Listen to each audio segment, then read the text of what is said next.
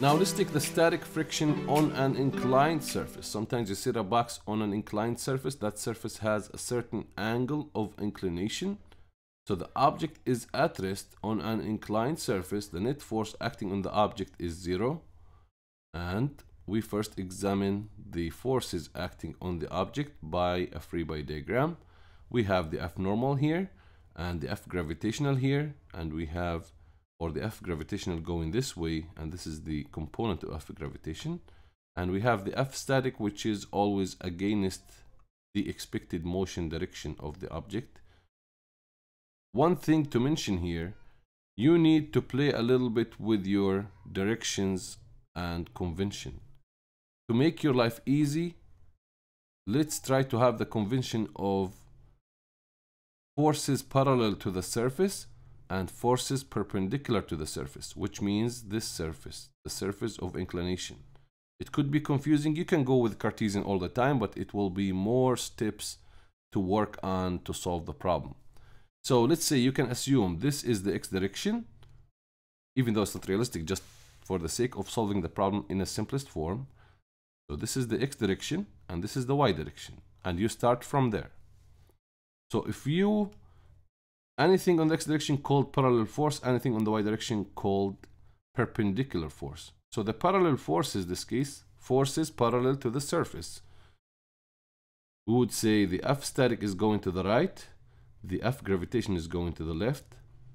So the F net for the parallel forces would be the F gravitational parallel component. So the F gravitational is here. Cosine theta would be the perpendicular component of F gravitation. The F gravitational sine theta would be the parallel component of gravitational force. We know that the F net is 0, the object didn't move anywhere. So the Fg gravitational or parallel would equal the minus F friction static. Perpendicular forces, same thing. You have F normal plus the F gravitational perpendicular, and we know that the total force is 0. So we find out that the F friction static equals the minus F gravitational parallel force. So the F friction static is minus the value of F gravitational force. Can we find the F gravitational force parallel? Yeah, because it is the F gravitation sine the theta. That would give you the F gravitational parallel. So we set the convention as we mentioned, and we say uphill is positive and up is positive as well, and we work based on that. For the F normal, F net perpendicular is F normal plus F gravitation perpendicular. F normal would be minus the F gravitation perpendicular. F gravitation perpendicular can be solved by F gravitation cosine theta. Now let's take an example. You have here a loony on an inclined surface. The surface is inclined 25 degrees. His mass is 7 grams. He's at rest.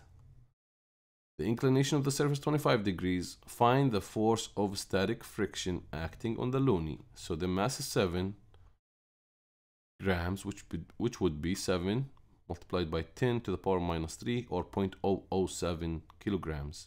Theta 25. G, as we know, 9.81 meters per second squared. Find the F static. Let's do a free body diagram. We set up our convention. Uphill is positive and upwards is positive, and anything, there's forces parallel to the surface, there's forces perpendicular to the surface for the sake of simplicity. The analysis for the vectors of forces for the parallel direction would have a net force of 0, the object didn't move anywhere, and we have here the angle of 25, and we have the F gravitation. So F gravitation perpendicular is F gravitation cosine theta. F gravitation parallel is F gravitation sine theta. So loony is not accelerating, it's not moving anywhere. F net is 0 in parallel and perpendicular of the incline. We write the direction, the parallel and the perpendicular forces. The F net perpendicular equals the F normal plus the F gravitation perpendicular. We know F net is 0, so F normal is minus F gravitation perpendicular. For the parallel, F net parallel equal F gravitation parallel plus the F friction static. And we know the F net parallel is 0. So the F friction or the F gravitation parallel equals minus the F friction static. So F gravitation parallel, we know it is minus the F gravitation by sine theta. F gravitation we know by the Newton's laws of motion equals mg. So replace the F gravitation with mg. The F static equals minus the minus mg sine theta, which is plus mg sine theta. We have m and we have g and we have the theta. You can find your final answer to be 2.9 multiplied by 10 to the power minus 2 newtons uphill. There is many forces here, perpendicular and parallel, and you know that the F net is 0. Sometimes in many cases like here he give you the mass, not the gravitational force. So you need to flip the Fg into mg, and you do basically a vector component analysis from the free body diagram, and you will be able to solve any parameter you're asked for such kind of a problem.